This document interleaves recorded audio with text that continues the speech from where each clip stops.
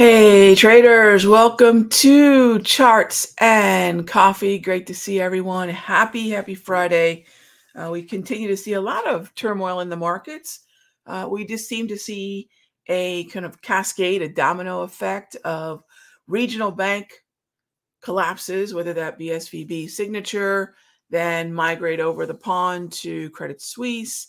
And then now this morning, we have, it's kind of the roulette wheel of banks. Who's up next? We have Deutsche Bank.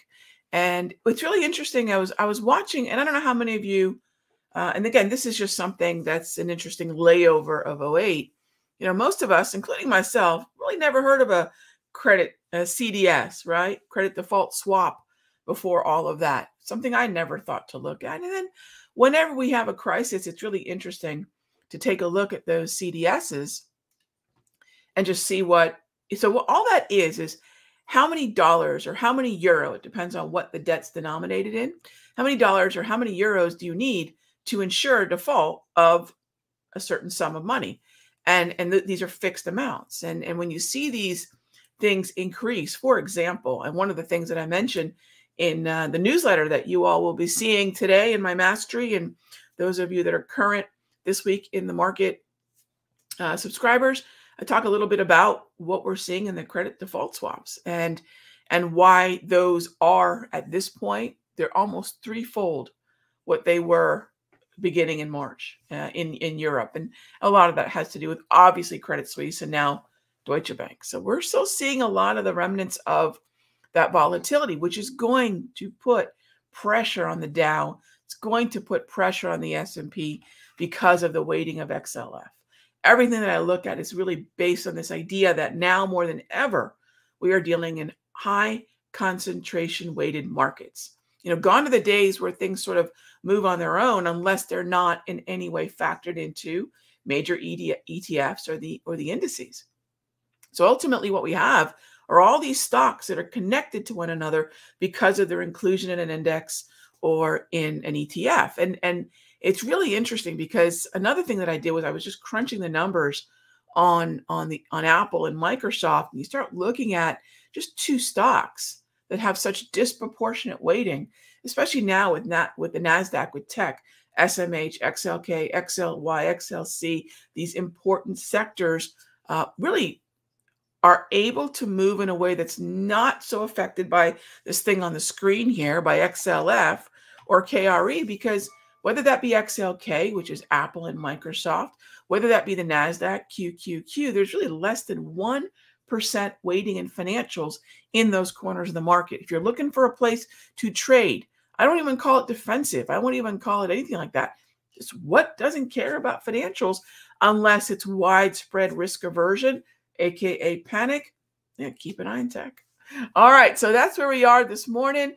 As always, good morning to my folks in the trading room and also on our Simpler Trading YouTube channel, as well as my YouTube channel. Great to see everyone. If you have any questions, type them on in. Let me know what time frame you're looking at. Obviously, let me know what symbol you're looking at. Maybe you have a position in it or you want a position in it. So let me know what you got in your mind, and we'll move forward. All right, first up, Jet Jockey. How are you? All right, so Jet Jockey asks, the strategy of scaling in and out combined with stop loss orders supported by the DPMR has greatly improved my trading account. Oh, awesome. Your approach has been truly transformative.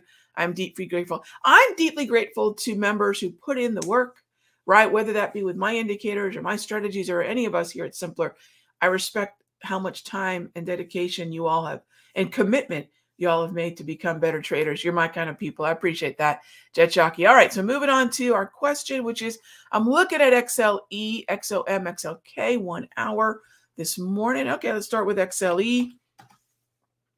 It's interesting when we have an overall risk-averse environment, regardless of the reason, banks, of course, crude is going to suffer. Crude is going to suffer. So you'll notice a dimmer economic outlook is oftentimes going to be quite bearish to things like crude and even copper. Another topic I tackle in in this week's newsletter. So if we want to keep it a little bit more nimble, I love that you're thinking about exhaustion, my friend. So here's the thing. If we're looking at exhaustion in the XLE on the 1 hour, it's going to be a short, right? If we're looking at XLE to the short side, I've got to look at Exxon now to the short side. You know, we had a quick trade, and this is where I really should have just given my tools, my very own tools, the benefit of doubt, because I had, and really I could have been more conservative. We had a target of 107, and right in here, my Exxon trade just went right into the DPMR, and then you can see what's happened since. Now, once we start moving through support levels, once we start moving down into a red trend, really important, start moving into a red trend, which is what we have, we focus on the yellow zones because these are resistance. So XLE, Exxon, same conversation. Exxon is the #1 weighted stock in the XLE. All right, that moves us on to XLK. Here, if we're looking for bullishness, we can look at the DPMR. There's no trend. We're trying to see, isn't that interesting, with as much struggle as we've seen in the broader averages, this is a really good sign when people say, oh my gosh, the markets are circling the drain, or the markets are going to crash, right? That kind of very generic, general description. I try to take that verbiage out of my vocabulary. In other words, if we're really seeing overall panic, everything suffers. Utilities will suffer. Staples will suffer. Tech will suffer. Not just the corners of the market that are financial, which is going to include the Dow and the S&P. The fact that XLK is managing to possibly move into an uptrend as we wind down the week is a very interesting thing. Now, if you're managing a lot of money, whether it's your own, whether you're a money manager, you're managing portfolios, what have you, and you're looking for a place to put money to work, you know, what is it going to be, right? What is it that you're going to start thinking about? Is the stock market crashing? No, corners of it are weak. And I think, remember, gang, when you start hearing words like crash and tank, keep in mind, hyperbole, that's not going to give us the kind of trades we need. Let's look at things sector by sector, which is something that I do when I'm setting up trades in the Sector Secrets Mastery. It's something that I do, you know, and you're going to see my work, my homework, my research on that in the newsletter. So really looking forward to what we'll see going into next week, which of course is end of quarter. XLK, Jet Jockey, let's look to the long side. All right, jumping on over to our training room. And let's see, Ed asked, SOXL. So if we're going to look at any kind of 3X, right, Ed? Then I'm going to ask myself, what's the root of something like an SOXL, right? What is it that I'm looking at if I'm looking at that kind of symbol? And I think what's interesting is we do have so many different ways to take advantage of certain. Now we have 3X and inverse, and of course, but I always want to know what's at the root of that. So we might ask ourselves, okay, for those of you that may not know, this is a really important process. Let me show you right now. I'm going to jump on over to ETFDB. Let's pull up SOXL. You can see what it is. It's the direction semiconductor. All right. Well, if I wasn't familiar with semiconductors, if I wasn't familiar with SOXL, first thing I want to know is some of these are 3X, 2X, inverse. But what are the holdings? This is somewhat helpful, right? But what's a really good way to understand what's going on in semiconductors? The touchstone. So I'm going to take that whole conversation back to, all right, what would I want to do in SOXL? Well, the question is, what would I want to do in SMH? All right. And then even further, kind of digging in a little deeper, the next question is, well, what are the stocks within the SMH? And collectively, what are high concentration weighted stocks doing? Right. So if I want to get in SOXL, right, take a look here. Again, tech, if there's any way we're going to see strength, NVIDIA, AMD, AVGO, those are your relative outperformers there. So the question is, can you get in at 17? Again, I would look long. I would look long. And now it is, where could the trigger be? You know, I like where you're at. That look at the 17 handle. I don't have a problem with that. You know, I personally, I would probably look at one of the relative outperformers or SMH. But yeah, I would not have a problem with a long position. As far as 17, what I would then do, okay, let's do this, because it is a stock or an ETF under 20 bucks, right? So my thing is, if I've got something inexpensive like that, heck, even if it's not under $20, it's worth doing this. Let's go to the daily time frame, pull up SOXL. Let's look at the volume ledges. Let's look at our volume profile, our price-based volume look. Interestingly enough, if I look back on the month, on the year, your point of control is down at 1482, my friend. Little bit of a volume ledge around 16.5. That might be a slight tweak to that 17. If we pull in a whole year, let's go back to March of last year. Once again, looking at price-based volume. And yeah, not a lot from a volume perspective at 17. It's interesting that we have the 200 in that area. So we are crossing over into the bullish hemisphere. The 200 is an excellent equator, but that 16.5 might be a slight tweak. All right, let's take a look. We can add some volume to the conversation. All right. Next up is latest on NVIDIA. Hey there, Cot. All right, let's go take a look at NVDA. And we'll focus on the daily structure first, and then the hourly. The daily is in a beautiful uptrend, as we would expect. So many of these names have been relative outperformers, this being one of the best. And now we ask ourselves, all right, what do we want to do? What we want to do is one of two things. I can look at this from the perspective of my touchstone, which is the wave, the grab, Darvis. My mean reversion is at about 235, 234.80, Caught. Next thing we want to do is, okay, if that's going to be a little bit too much, that will be a bridge too far. What's another level I can look at? I could take a look at the DPMRs, which kick in at 264.5 to 260.75. I would keep an eye on that. Yeah. All right. So long-term hold would then, for me, that word long-term then translates over, Caught, to weekly. And if I'm going to have a longer term setup in NVIDIA, I don't mind that it's not in a trend. I just don't have a weekly setup. We do have a daily setup. So I would say, let the daily be the guide for now.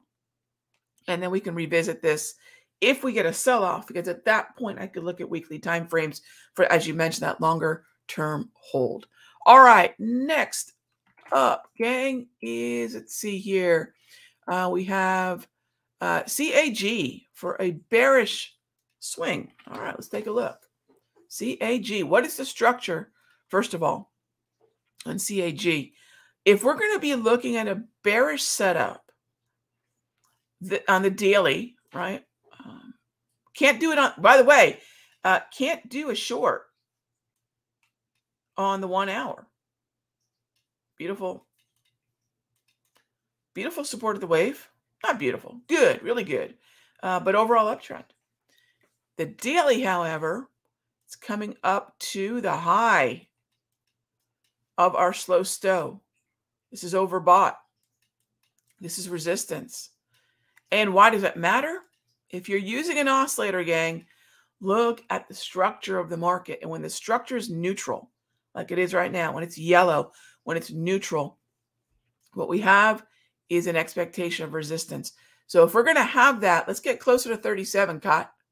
Or sorry, let's get closer to 37, Topspin. Who's looking at CAG? Yeah, 37, overbought stochastic up near that high. You just won't find a better oscillator than a classic slow stochastic. Slow it way down. That's the secret sauce.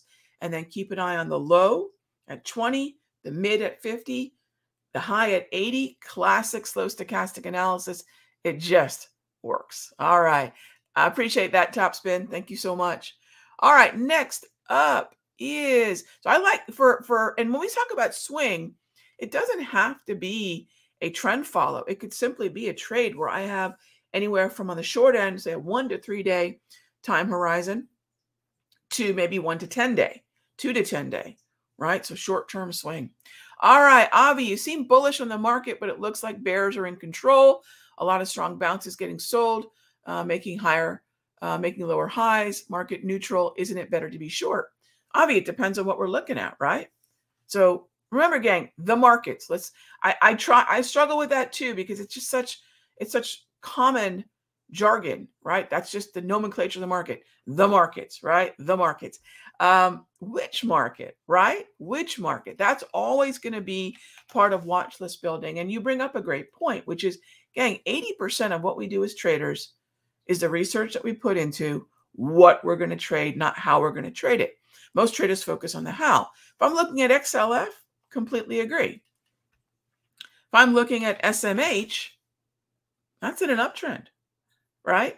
So if we're looking at financials and those sectors and those indices affected by financials, if we're looking at financial stocks like JP Morgan, absolutely. If you want to get short, there are plenty of opportunities to do so at resistance levels and follow the overall trend. Sure. KRE would be another one. I have to sneeze. Excuse me. Woo. All right. So KRE would be another one. However, if I take a look at something like XLK, I don't want to be short XLK, right? I don't want to be short tech, which goes back to that kind of conversation we kicked this show off with, which is, let's make sure that when we're building a watch list, we have bearish names we love. We have bullish names we love. Let's not build one watch list of the market. Let's build a watch list for XLK. Let's build a watch list for XLF. Let's build a watch list for the S&P. Let's build a watch list for the NASDAQ. And then within that, let's make sure we're separating what's bullish and bearish. Plenty to buy here. Microsoft, Apple, NVIDIA, AVGO. If I'm bearish, I'm going to go find those names that are already weak, and we'll short the rip there while I can still buy the dip here. So isn't it better to be short? Depends on which market, right? Isn't it better to be long? Again, depends on which market. So thank you for the question. All right, next up. Hey there, Stephen. I thought KRE long puts in the daily and hourly. Oh, KRE. I know we don't have that for the daily, right? That's just not going to happen for the daily. It's a downtrend. So I cannot, my process, go back to where can we be short? This is no buys allowed on either one of those for me. And it's just the simple reason is, take a look. Got to let it bounce. And when it bounces, as long as that's a red structure, puts, right? Same thing here. If it's a red structure in this zone, it's a reversion to the mean. That's a short the rip, right? Puts. And by the way, we are adding KRE. The bot is going to be running KRE for our hourly price movement ranges and our daily price movement ranges. So we have those great volatility zones on these charts as well, especially with this symbol in play the way that it is. It will be good to see where the volatility is, not even for possible setups. What kind of volatility are we seeing? Because if the volatility simmers down and starts moving within those more normal volatility ranges, that might precede a little bit of that leveling out to possibly a recovery. We'll see what happens. And in the meanwhile, if we don't get that, we'll just look for short the rips, right? We'll absolutely just look for short the rips. All right. Next up is Natty. All right. Next symbol up is Natty going up in April. I have no idea. No, March isn't even over. However, if we're looking for bullish opportunities on Natty, and to your point, that seasonal has not yet in any way kicked in. We really should have seen late February kick off that seasonal rally into June. We're not putting in lower lows. It's disappointing that the surge in late February just kind of collapsed here throughout March. But will we go up in April? I have no idea, my friend. What could we do to confirm that? The first thing I need is the daily to stop moving lower in this red structure, right? We had a brief period of time where, and this is where we did build a long position, right? And I still have that long position because we built it at a really good time. But if we were looking at a confirmation, actually, we built it before that. Built it in here, in that area, right in here. If we're looking at a confirmation of potential neutral that precedes possibly moving higher, to your point, each step, the downtrend's got to be broken, then go into neutral. Neutral can give us opportunities to the long side, but it can also be a continuation, which is exactly what happened. So if we want to wait for better confirmation, we go from red trend on the multi-trend to neutral to green. I don't know, my friend. It's really not in sync with the seasonal as far as what's happening next. All right. iPod Touch says, yes, let's please take crash and end of the world out of all trading language. Some folks love it. Some folks love it. I won't because, look, if I tell you the markets are going to crash, what does that mean? We short now? Where's the stop? What's the target? What's the risk? How do we scale in? Which asset classes, which sectors, right? So I agree with you, my friend. I agree. Let's just keep in mind where the more troublesome corners of the market are. Look at the stocks, look at the sectors, and then find out where those stocks and sectors could cause the most damage, if you will. And then the easiest thing is just avoid them. Just avoid them. So that is it. All right, gang. As always, thank you so much for joining me for Charts and Coffee. I will see you all on Sunday, 6 p.m. for the Raghee Report. By the way, by that time, those of you that are subscribers to This Week in the Market, as well as my Sector Secrets Mastery folks who that is included in your subscription, you will have some time to have read through that. The idea is to have a newsletter that's simpler, right? What's going on and why does it matter to me, right? How do we point ourselves in the direction of where the opportunity may be? So that is what we'll continue to do with that newsletter. If you have any questions after reviewing it Friday, Saturday, Sunday evening, 6 p.m., great time to touch base for the Raghee Report. Be good to each other, gang. I will talk with you soon.